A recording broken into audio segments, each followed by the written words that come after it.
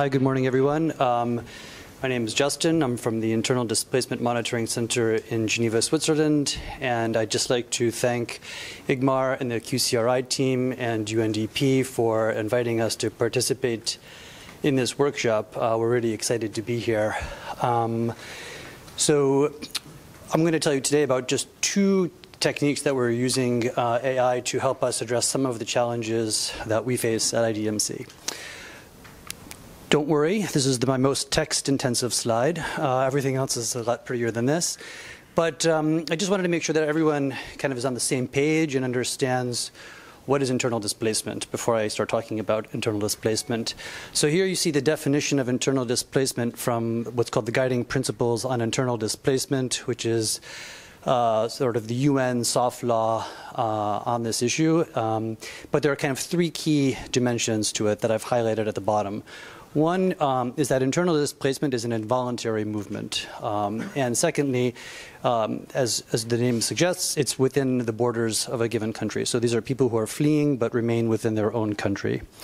And the third dimension, which is key to know, and I'll come back on this later, is that the displacement can happen both ex ante or ex post. So you can have preemptive fleeing, like an evacuation in advance of a disaster, or people who flee before an attack occurs. Or, of course, it can happen once an attack has occurred, once a disaster has struck. So, as a few colleagues have mentioned already, there were over 68 million people displaced at the end of 2017. Both UNHCR and iDMC were crunching the numbers, and we'll be coming out with our reports with the 2018 figures in just a couple of months.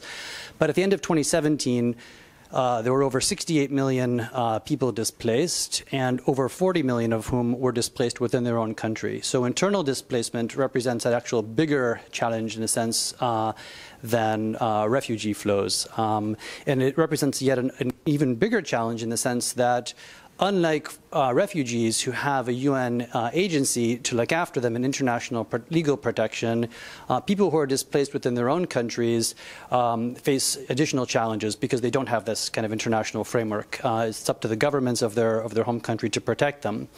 And one thing that you'll notice immediately about this map is that we've only got one color on here, which is our orange, which is what we use for conflict displacements.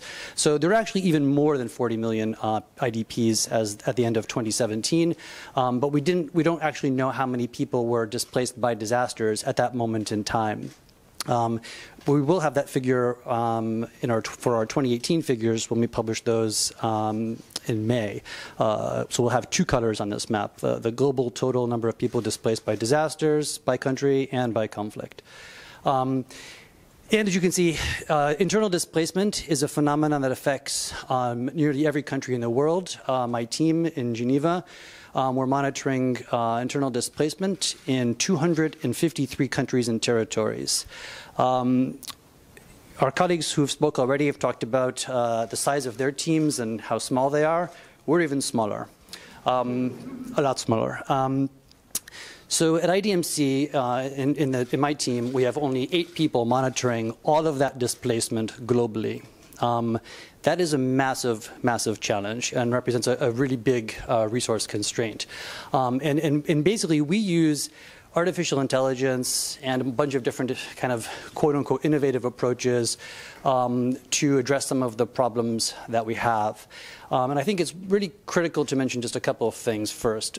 One is that we don't quote-unquote do innovation. We just have a lot of problems, and we just try to solve those problems. And how we do that however we can. And we generally do that by not coming up with the solution ourselves, but trying to find out where has a kind of an analogous solution been deployed successfully somewhere else, and then how can we adapt it to our own use cases. So one of the major challenges that we face is capturing all incidents of internal displacement around the world. We captured displacement data for more than 1,800 disasters last year, and even more incidents of conflict and violence. That's a lot for 8 people to work on.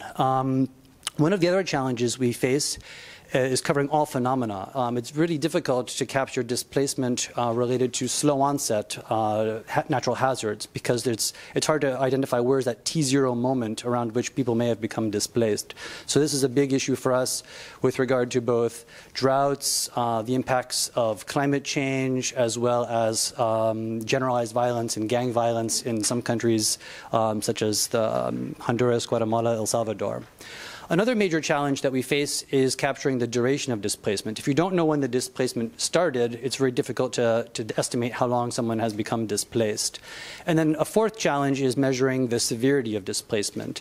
What we'd like to be able to do is paint a sort of a multidimensional portrait of any given situation of displacement at any moment in time. So you can think on one axis is the magnitude, another axis is the severity, and then track that as track both as they evolve over time. And then, as I mentioned, the fourth is our human resource constraints. And what you see here, just on the right, is that we have around the world internal displacement is happening almost every day in some places, but we only get reported information on a fraction of that. And then we can only verify a subset of that, and that's what ends up getting reported in our figures. So I'm just going to tell you about two solutions. Like I said, we do more than this, but these are kind of two really concrete, hands-on ones that I can illustrate kind of fairly clearly and simply. The first is just about working smarter. So like I said, we have 8 people trying to capture, trying to track 40 million plus IDPs every day around the world in 3 dimensions. So the first thing that we did was we kind of totally revised our workflow process. It used to be when I started at iDMC that we would actively look for information. So you can imagine the capacity of about 8 people Googling for information around the world and surfing the web, trying to get data on internal displacement. It's suboptimal, to put it one way. So what we did instead was we revamped it from like an active search to more of a passive data collection system using something called natural language processing and supervised machine learning. And this here on the right is kind of a little bit of a schematic of the workflow. So we trained some computer algorithms to basically mine all of the world's news and stuff, and then filter it, classify it, and then begin extracting key bits of relevant data from the text that was deemed likely to be relevant. So some of those key features include what was the cause of displacement? Was it a disaster? Was it conflict? Was it something else? Where did it occur? How many people were displaced? What's the reporting term? What's the reporting unit? Are we talking individuals, families, etc.? But then we don't remove the humans. The machines are only so good, and our algorithms are pretty good. They're about 84. They were at the start. They were about 84% accurate in terms of precision. But we need the human supervision to train it and to validate what's coming out of it. So here, let me see if this works. Yeah. Okay. So what we do is, first, we just visualize the output of this stuff on this map. So here I just took a slice, and you can see what's being reported. And as I mentioned, for 8 people, this is just really too much to track on a daily basis. So this is just sort of the first screen, and this is what they look at every morning, and then they kind of zoom in using some of the features on this platform to cover the countries that they monitor, and then they sort of dive into the data. So what does that look like? So this is what we used to get. We would sort of come across, like, whether it's an article or a report, it's totally unstructured data. You have to read it. You have to then begin extracting and making sense out of it. And then what our algorithm does is it transforms that into this. So it recognizes that these are locations. It recognizes that this was the reporting term here.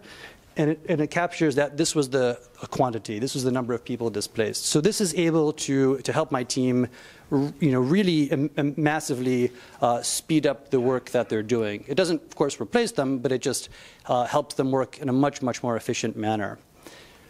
So just to wrap up on that one example, sorry about the formatting here.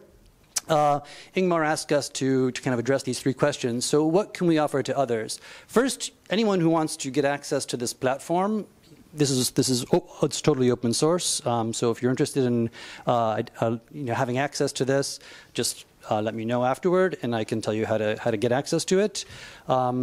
Secondly, it's totally customizable. So we've kind of parameterized it for around our use case, which was about internal displacement and also refugee flows. I forgot to mention that. We kind of, as a favored UNHCR, we also trained it to identify anything about cross-border flows as well. But the approach is totally generic. So if your use case is about water or some sanitation or epidemiology, we can just adjust the keywords and the NLP algorithms to train it to look for other stuff as well. What do we need from others? Right now, we're only working in English. We're about to add French and Spanish, but we don't have Arabic. And if you think about where internal displacement is happening around the world, it's not only happening in Anglophone countries or even just in Francophone countries. So we really need to work with partners to add additional languages to it. We also need to work with partners to really improve the geolocation component of it. That's actually the kind of the biggest weakness of our program at the moment.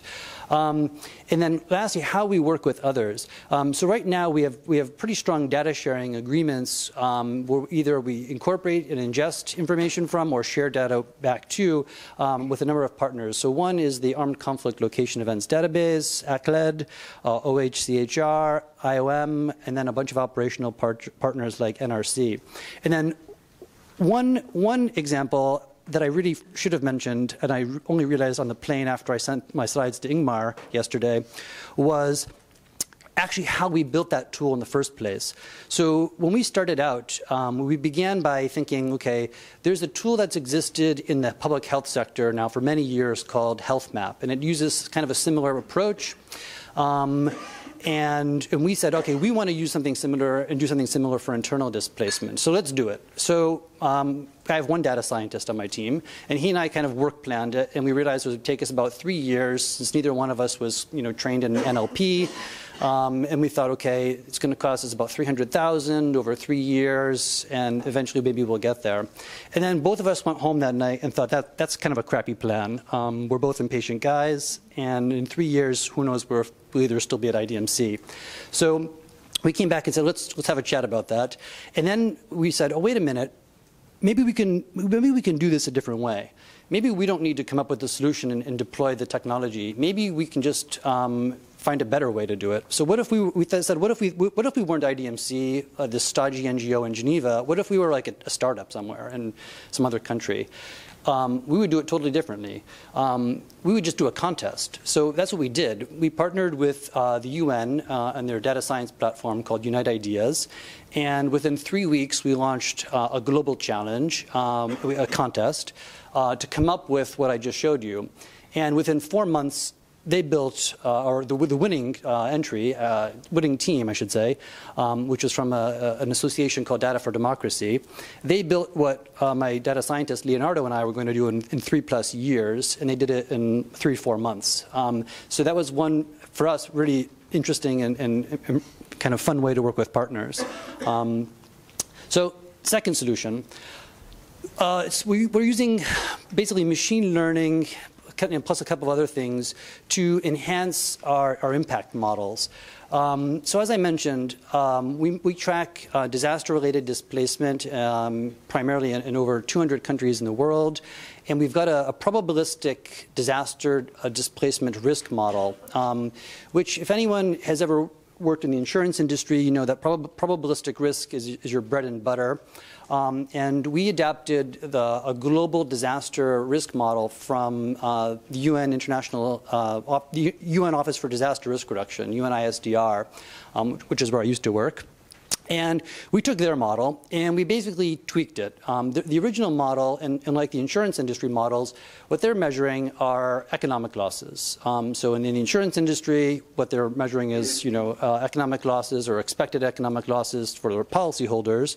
What the UN and the World Bank have done is they've taken that same approach and extended it to the entire economy. And then we said, okay, let's take their data sets and their general approach and see if we can use this to estimate the risk of internal displacement caused by disasters. So you have kind of three terms in the model. You've got a hazard component, which is what we run probabilistically. Then we have an exposure layer, a vulnerability layer, or vulnerability functions. And then we use the combination of the three to estimate the expected displacement within a given grid cell or a given administrative geographical unit over a given period of time.